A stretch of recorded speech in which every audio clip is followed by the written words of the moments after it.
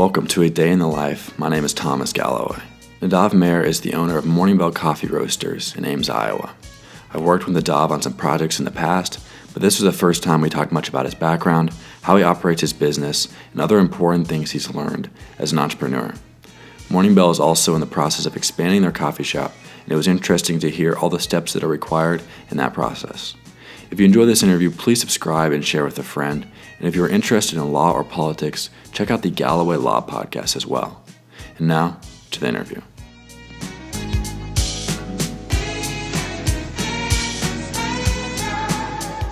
Before we get all into that, there's some exciting news with Morning Bell expanding. Just tell us a little bit about that.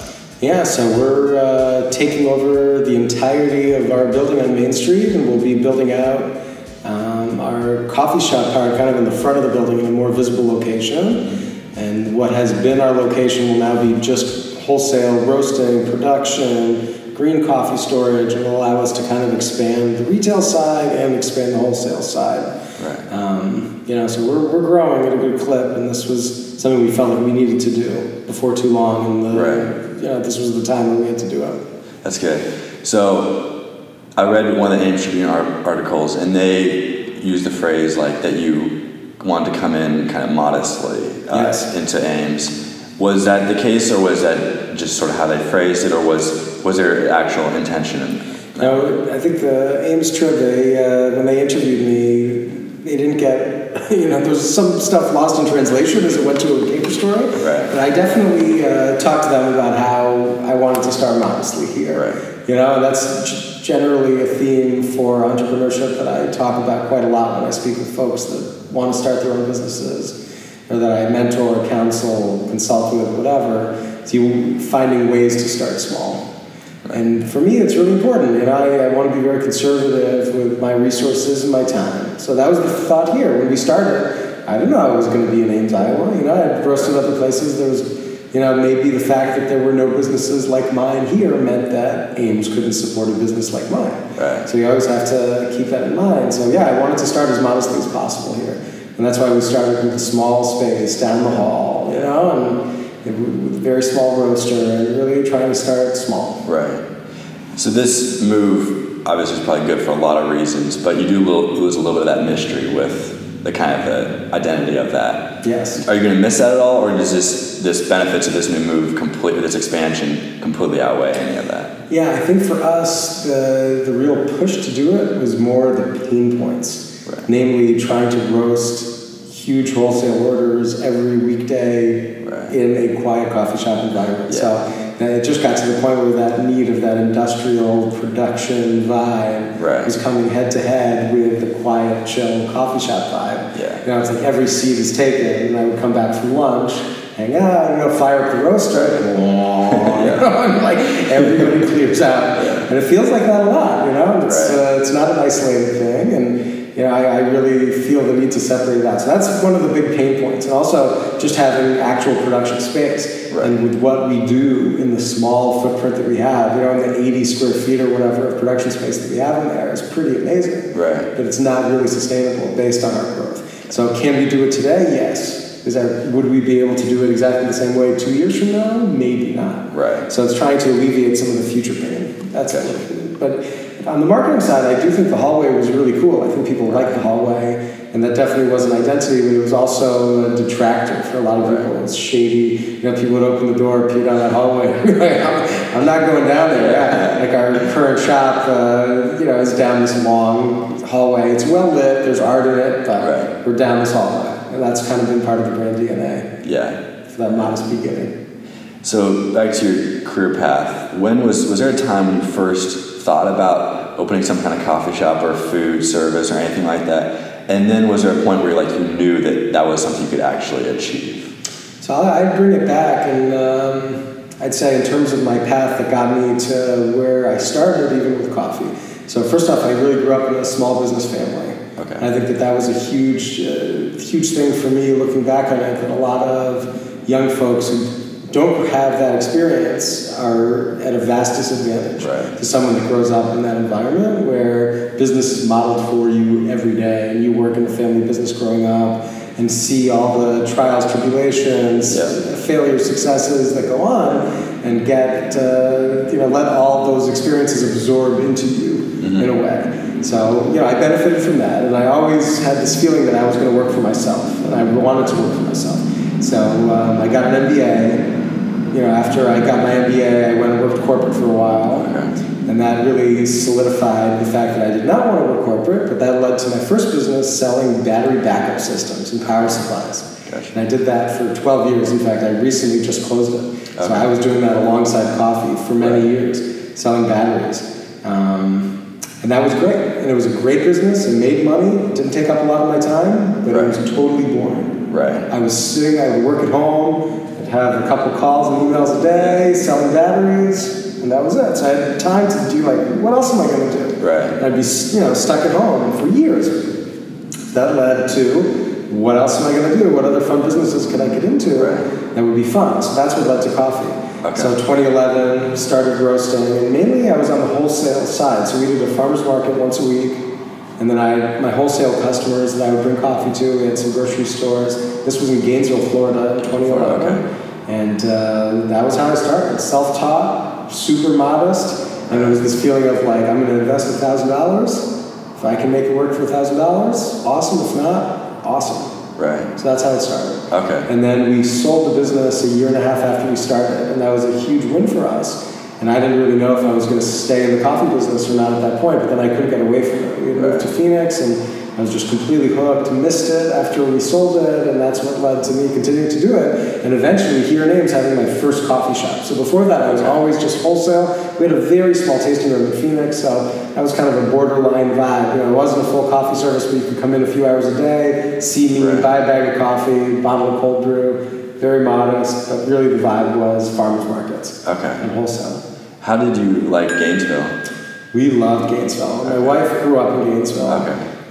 So Gainesville is a special place in our heart for sure. My in-laws still live in Gainesville. So we get there every so often, and it's a great town. I've been considering University of Florida, but I haven't been to Gainesville, so I was... my in-laws, when they come visit Ames, they say that Ames is like Gainesville was in the 80s.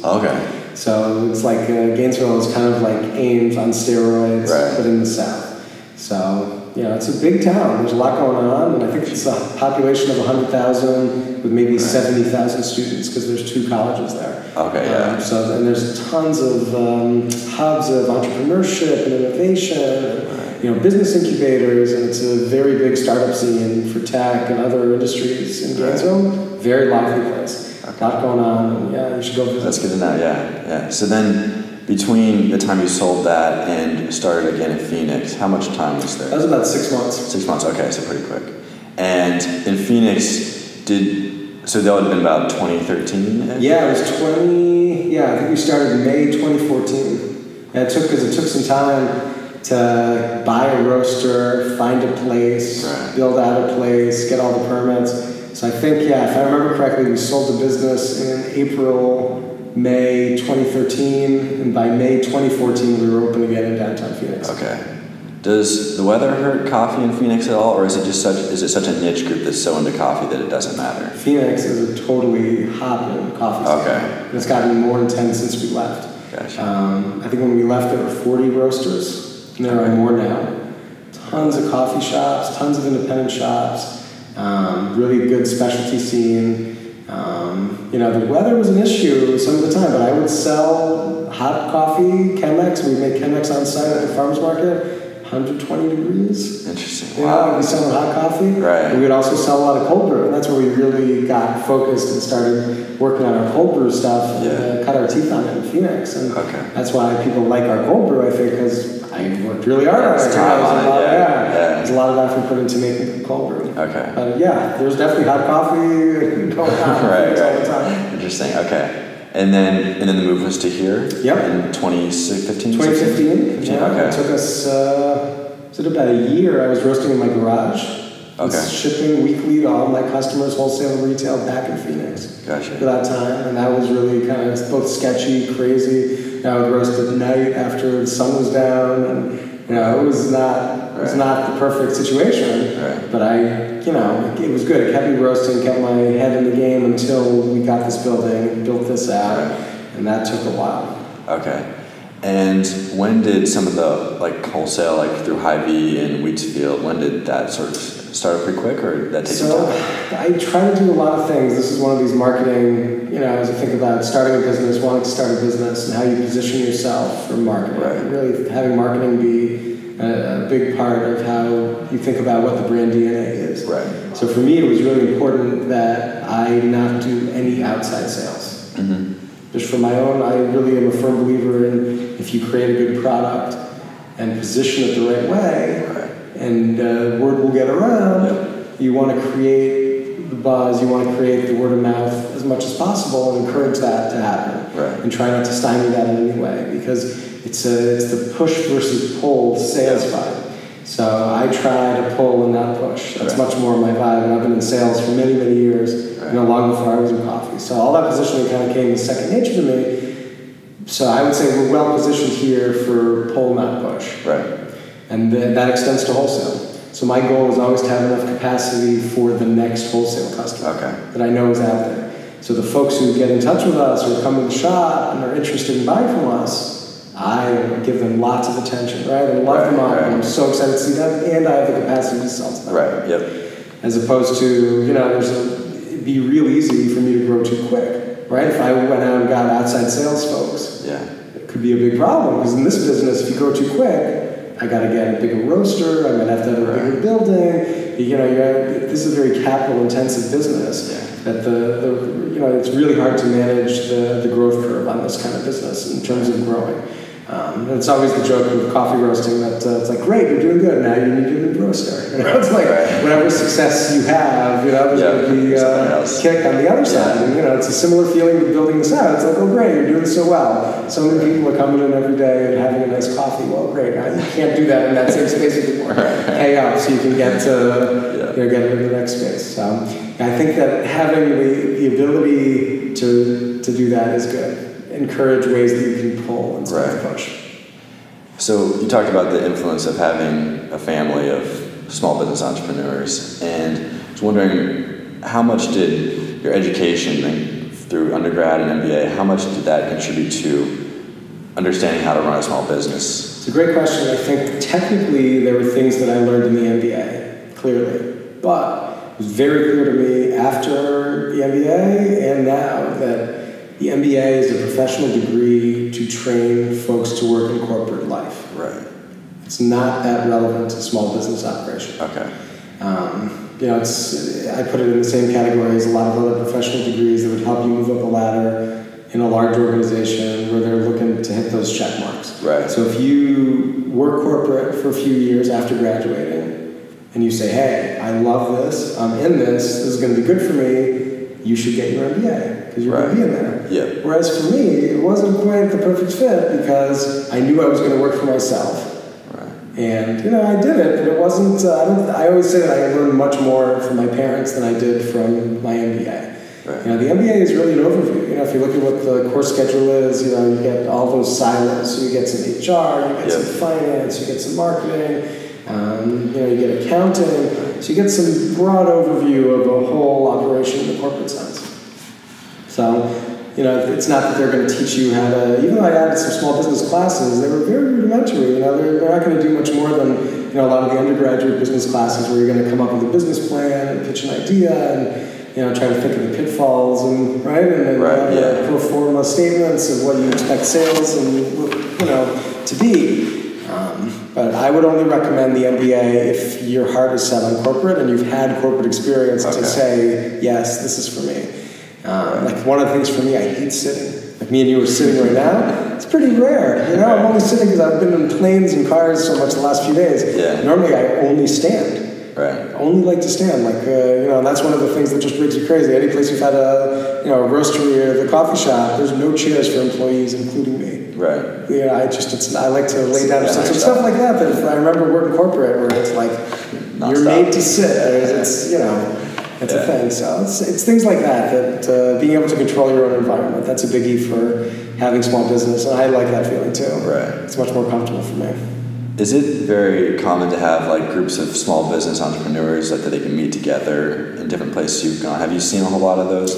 There's Chamber of Commerce. It's kind of a classic example. Yeah. that they get together. I think local chambers like the one we have in Ames here, they really do good work locally. The networking, there's a couple of reasons that stops that networking. Well, I think one of the things that happens is the general type of a small business person is that they're going to be holding their cards close in every possible way. They're going to be very wary of competitors that they might interact with locally, because that's kind of this traditional view of business where your competitor is your enemy. So I feel like a lot of the small business networking tends to not get to a very deep level. With that said, what's going on in Ames is amazing, to where I network, a lot of my customers are small business owners, but also there's other folks, like new folks coming into town, like Mindy from Cook's Emporium. This young family that they bought Cook's Emporium have taken over and are doing amazing things. She's awesome. You can just feel she has so much passion for it, and there's going to be people like that to network with that are not, not in competition, but here we have this amazing Main Street vibe too, where everybody kind of works together, it seems, to try to make that good. So I feel like there's room for that, clearly. But there are also some significant barriers historically and structurally that keep it from being, it's not necessarily your crew that you're going to go out with, there's all these other small business people. And, you always got to be wary. Here's my crew. Here's the dude that sells me insurance, right? And here's the, it's real easy to find friends who just want to sell you things too. That's out there. So how did the relationship form with your coffee bean suppliers? How did some of the relationship form? How often they change? Do you have a lot of them? Just the whole process. It's a crazy process. It's actually one of the most opaque parts of the coffee business, and I always joke I'm still wrapping my head around it, but there's huge learning curves, and that's one of the things that's fun in coffee in general. It's very humbling. It's not a business where you're like, I got this, and then you just keep making the same whatever it is without a lot of innovation. Here's a business that's really constantly changing. And specialty coffee is crazy. So the supply chain for good coffees is very opaque. I've cut my teeth on a lot of things to get to the point where we're able to buy the coffees that we want. I'd say the biggie was trusting our palate. I'm really working it for years on tasting coffee and sample roasting and evaluating samples from lots of different suppliers. A lot of coffee roasters, the trend I'd say in the business is that they work directly with one large importer. Because they might be able to arrange slightly more favorable pricing, or by location, it's convenient that they're going to be nearby, or they have a relationship with one particular trader. I take the other approach. I try to source purely on the merits of the coffee and try to work with as wide a range of people as possible. So we work with a ton of different suppliers. I always joke that I've probably sample roasted coffee from every larger importer, and reached out to them because, I want to try to be quality focused and it's kind of crazy because it's so personal, right? It's like the coffees that I buy are tuned to my palate and tuned to the palate of the barista team that I work with and my assistant manager, Emily. And, we want to work really hard to buy coffees that we love, that speak to us, and we're really picky. So we might sample roast 30, 40 coffees before we pick one. And that's so rare. And when I'm at events in the industry and I'll see, there'll be parties where you'll be drinking and they'll bring out some samples of coffee and some dudes will contract and buy large volumes of coffee, a year's worth of whatever, just because their buddy brought it to them. It's that relationship. They're only going to choose between two. They're going to taste it that moment, and it's done. And that's wild. For me, every time I see that, I'm like, it's crazy. But there are some coffees that I buy year after year, where we have direct trade relationships. I have some coffees with traders that they bring in the same coffees year after year that are really strong coffees for them, and relationship coffees, and I love those coffees, so we have some coffees like that. But it kind of runs the gamut. And then we have a lot that we buy that we never see again. But it's a really wild market to try to play in, and the supply of some of those coffees can be very variable. But the way I think about it from a marketing sense is when you come in and you buy a bag of coffee here, you're, at the end of the day, if you choose to keep buying coffee from us, and the coffees change, what you're buying into is our vision for coffee and our palate for choosing coffee. So it's kind of what's on the wall at that moment should be irrelevant. It's more like, this is a place that has coffee that I like. And I feel like coffee in general should be like that. If someone as a consumer finds a roaster that they like, whether it's where they live or otherwise. Of course, we want people to buy local, but the coffee market is huge. There's a lot of different roasters, and they each have their own vision. Whether to what level it is, but if you find roasters you connect with, that's good. Right. It's like that's not necessarily a normal thing. They can trust the source of it. Yeah. Yeah, it's similar to, like, if there's a podcaster that I really am into, anything that person recommends, I'm like, okay, it must be good. I'm going to try it out. Yeah, you got to listen. And part of that is following your heart in that way. And and of course, as a small business, I want to do what I can do to encourage those connections and encourage that affinity to what I do. Yeah. In all sorts of subtle ways. And I think that's important to think about, too, is removing barriers. Just in general terms of when you think about setting up a business, make it easy for your customers. Make them want to come back. Figure out the bottlenecks and the barriers and the reasons why other businesses like that have failed. Right. So you can ease those bottlenecks for your customers. Specialty coffee is not known as friendly, warm, and welcoming. Right. Not known. Yeah. And a lot of times I visit shops, other places in the country, as I did this past weekend, pretty amazed by how not warm, cold, and pretentious. It can, even if it's not pretentious, just not being warm. Okay, Yeah. But the pretension is another thing. Yeah, there can be that too. Right. But when people come into my shop, I want it to be love fest. Yeah. I want people to be like, what is happening here? What is going on? Why does this place feel so good to be in? Right. And that's easy to do, right? That has nothing to do with anything, any of the products that I sell. It has nothing to do with anything else. It could be a cardboard shack on the side of the road. Right. But if people feel good to come in, those are the kind of things that you can do in business that make the product irrelevant. Right. Yeah. So I would keep your eye on the prize of knowing what your customers need. Right. Yeah. Okay. So what was, say, the most satisfying moment of starting a coffee shop or the whole process of wholesale? Was there a moment of great satisfaction, this is something I'm really happy that happened? Is there a particular moment that stands out to you? I'd say realizing that the most important thing for me personally about the business is the social vibe and the connection with my customers here and with my employees. For me, that has been the winner. Right. And that's why I know I'm a lifer in this business. Right. It's just such a good feeling. I love to be able to connect with folks like you. That if I meet you on the street or wherever, right? It's pretty awkward if I run into you in Highview and be like, dude, let's talk about whatever. Who is this guy? Right? So context is very important in life. So having that social vibe here, and this is coming from a guy that I worked at home for years. I'd be stuck at home, and I'm learning that I'm a social person by nature. Right. And it really started with doing that farmer's market once a week, where it'd be this intense social thing for 4 hours. Yeah. To get to the point where it's like I can do that every day. Right. And it's fun. So that's the best part for me. Okay. All the rest of it is, I'm glad we're doing well. I'm glad every day people come in and buy coffee. I'm like, thank God. We're doing good. We can keep doing this. That's a beautiful thing. Yeah. But I don't really have any anxiety about the financial parts of it. This kind of business is very steady. Yeah. It's not, we don't have the radical swings, seasonal swings. I mean, it's a very steady kind of business, which is interesting. And, that's the winner for me, the social part. That's cool. Okay, so as far as just a general daily routine, what typical time do you normally get up? So I can tell you about my ideal daily routine, and then I'll tell you about the reality at different points, as we're coming into this time of needing to build the space out. Right. I'll tell you that building a business like this, right? So we're like, I want to have a coffee shop. Let's go talk to the city and the state and see what I need to do to make that happen. That's maybe the worst process ever.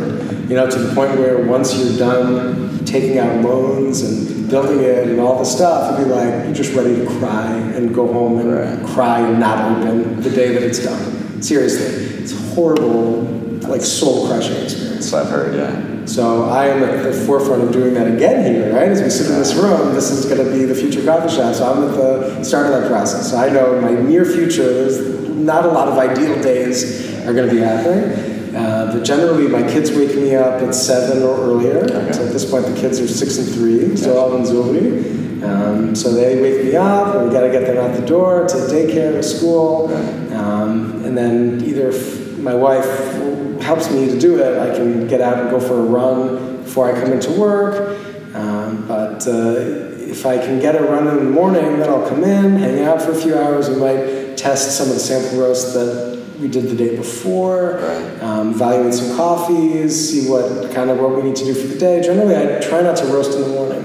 We're fairly busy in the mornings, and I'll hang out for a little while. And then usually, if I haven't run, I'll leave at 10 or 11, go home, go for a run, make lunch at home. Do any other errands that I need to do, because my wife is a professor, so that's why we moved to Ames for her job. So, in this egalitarian lifestyle, right, it's very not traditional in the way that I was brought up in my family, and I think for a lot of men in my age, and I was born in the late 70s, the world is a different place. Couples are different than they were when I was growing up.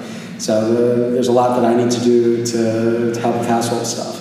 So that's a big part of my work day too, because we have young kids, so that can't necessarily happen in the evening. So work has to happen during working hours, and then other things have to happen during those hours too. So, it's a pretty crazy life, but I know I'm very productive. I know in the hours that I have during the working day, we get a huge amount done. But I do work at night sometimes. That's also a thing. But I'll go for a run, I'll have lunch, and then I'll come back and roast, usually most weekday afternoons. I'll be roasting this afternoon. Today we're also going to be getting in a shipment of about 1.5 tons of green coffee. So that's always dicey, of when does the truck come, and who's going to help me, and we're going to stack those bags up, which is really tough in our little space. And in a day today, when it's raining, it's really hard to accept green coffee. So, every day there could be fun surprises like that too. But then it's the mad dash after I close up the shop to get the kid, or both kids, and get home, make dinner, bath time, kids in bed. It's a crazy life for the young kids. So we have not just this project going on, but we also are in the process of buying a house downtown. And moving downtown to North. So a lot of stuff happening. So that is also a project that's going to be happening at the same time as this program. We have a bunch of work to do over there before we can move and try to sell the house we're in now. So it's the time of maximum chaos. If you make it to the next few months. By the spring is going to be good. But one of the things that happened to us is we had our second kid was in the NICU. When he was born, and he had this rare disease, and it was a really crazy time in our lives. And my wife came home twice over the course of 30 days for a meal, or a shower. It was really, really crazy, and all this anxiety about our son. And he's doing great now. We passed that period. And then after he got out of the hospital, we moved here a week later. And Dara started a new job, and all this stuff happened exactly at the same time. That was maximum chaos. All the rest of this is under control. It's if nothing happens today, okay. It's this is all easy compared to that time. When I look back on that, that was madness. So everything's relative, There is going to be a lot of fun stuff going on over the next few months here. So as far as talk about the roasting in the afternoon, that'll be able to change once you have it expanded, or are you still probably going to stick to a similar schedule? I think it's going to be a similar schedule. We'll see how it goes. I think a couple things with roasting, there's some startup and cool down times. So it's not like you can just, immediately be productive with it right away. So once you turn it on, you want to be able to do it for a little while. So, you got to fit that into your lifestyle, And I think that's another good thing to think about businesses. You want to find a business that suits your life. And sometimes you have to experiment with that. It's if you want to have a trucking company, could be a really good business, could be a great business, but, does that fit into your life? You're going to want to try to find people who are truckers and employ them. And, it's who knows what kind of chaos in that business, but, I think that's really important is to be able to taste the business you dream about. And I didn't do this in the case of coffee. But I think for a lot of people, it's a good move to be hey, if you like coffee, you should go work at a coffee shop. You should go work at a roastery. And it's famously hard to work at a roastery. It takes years usually for people to get their foot in the door where all they're allowed to do is sweep the floor for a year. For a lot of roasters, that's the story of how they get into it. And then they have to wait until the roaster quits, dies, or is sick that they're allowed to ever touch the roaster. It's usually like that in a lot of places. So, but I do recommend, taste it. It's really easy when you're, undergraduate age or just after undergraduate age, you can move and do these things. There's more flexibility in your life, even though it doesn't feel like it. There's much more flexibility than you'll have 10 years from now. So it's really good to be able to be like, I'm interested in manufacturing, and I think that's cool. Maybe that would be good for me and line up with what I want to do. Like, you should go taste it, right? See what the vibe is. See if you click with the people. I think that really can make it or break it for a lot of folks. Gotcha. Yeah. So how has basically what you've done in your job changed from when you first started to now, as you've expanded, as you've grown? What is your typical duties? Like, how has it transformed? It's a good question. I think the duties are basically the same. With this type of business, there's more of them sometimes, right. But the goal is to kind of keep it simple. And I would say that's another big message for business. Keep it simple. Right. If you're gonna, like we have this example in the Providence area in Boston, where we're Israeli. I lived in Israel many years, okay. And in Boston there's a lot of Israelis. And there was a guy that his thing is he wanted to bring an Israeli pizza making bakery to Boston. Gotcha. And just make pizza bread. Right. P-I-T-A. So, there's Israeli pizza. The pizza bread is very specific. It's very soft. It's very different than a lot of other pizza that you find, and it doesn't really exist in the U.S. So everybody's like, maybe it'll be good, maybe not. We don't really know how it's going to go. It's a great pizza. And he's wildly successful, apparently. He has to move this baking, he has to get an industrial-sized facility now to keep up with that much pizza bread, but all the machinery is brought in from Israel. Right. So, there's some of that to it, too, that you got to keep it simple. If you can focus on one product and not, for example, in the coffee shop, I don't do food. Right. For a lot of restaurants and coffee shops, they sell a lot of food and they want to figure out how to sell more coffee. Right. We're focused super on coffee. Yeah. And that works for us in many different ways. So I think being able to keep it simple and maintain that vision throughout, because it's real easy to add more things. Right. There's always the possibility to get into more stuff, and we resist that urge heavily. Right. But that's just kind of born of my experience with it, and being, with business, and being able to say, no, that's not for us, thanks, and move on. Whereas for other folks, it's being able to, as a small business owner, people are bringing you opportunities all the time. Right. And the hardest thing for a small business owner is to decide which opportunities are worthwhile and which are not. Right. So that's a biggie, and that's experience is needed for that often. I believe that, yeah. Well, I'm really glad we did this. Yeah, thank you for taking the time. It's a pleasure. Yeah. Let me know what else I can do, and sure. It's always fun to talk about these things. And I'd say if there's any listeners out there to your podcast, you definitely can contact me. I always like to talk about business and sure. Try to help people dream about their businesses. And I think it's a worthwhile journey. I think the world of work, for a lot of folks, you graduate college, the world of work doesn't necessarily sound like a lot of fun. Right. It sounds like something that we kind of have to do to live, right? And, and there's the whole work to live to work thing. And I think that it's possible to love what you do. Right. And I didn't grow up thinking that. And now loving what I do, I know that it's possible. And I think everybody should get to that place if they can. Right. And so it's possible. It's possible to love what you do. Go get them. If you need help to try to find it, contact me. All right, very good. That's a great note to end on. Yeah, appreciate it. All right, Thomas. Yeah.